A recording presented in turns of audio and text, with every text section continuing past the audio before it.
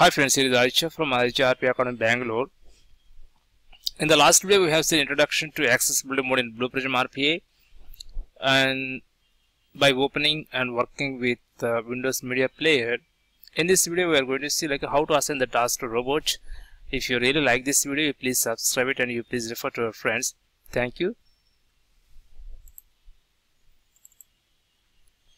So now I open the business object.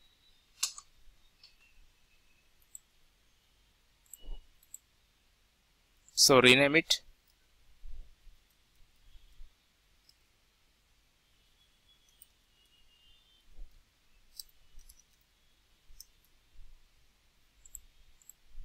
It's already published.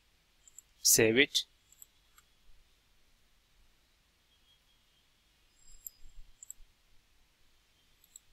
Now create a process.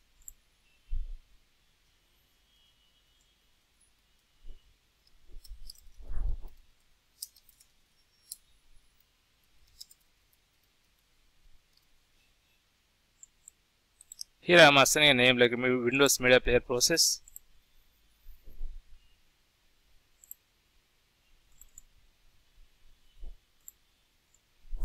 So to bring business object from Object Studio to Process Studio, obviously we'll go for an action stage.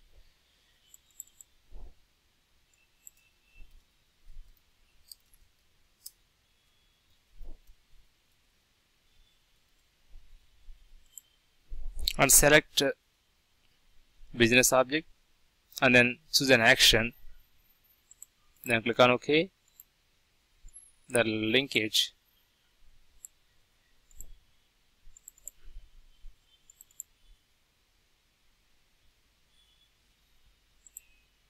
reset it and then run it.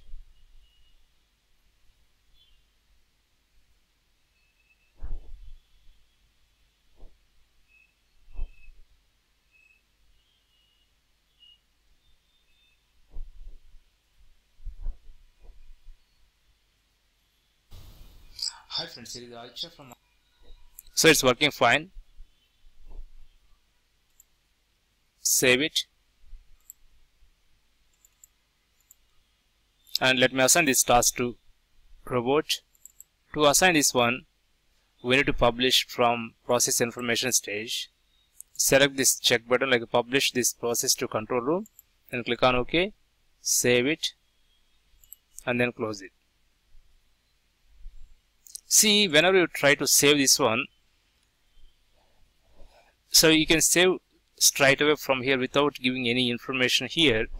And to do that, go to control room, system tab, and then settings. If you unselect this check button, and then it won't ask you any further information while you are saving. Close it. Then go to control room. Then let me assign this task to robot. So highlight it and then click on start selection.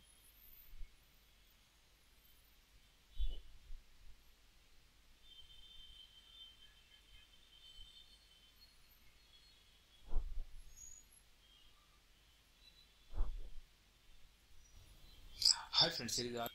Yeah, now it's working fine. And please stay with us, and in further videos we are going to see in detail about accessibility mode attributes, because these attributes are a bit different with Win32 mode, Java mode, browser mode, because it have a lot of attributes, and we have to make sure, especially while we are working in accessibility mode. So we'll find that every element have a large number of attributes, and then we have to make sure if attributes are more and the process time becomes more.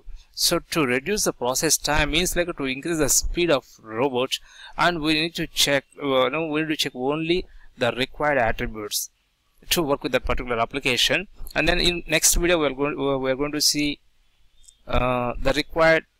So what are the accessibility mode attributes, and then what are the required attributes, and what are the which attributes we need to select it and which attributes we need to unselect it. Okay, please stay with us. If you really like this video, you please subscribe it and you please refer to your friends.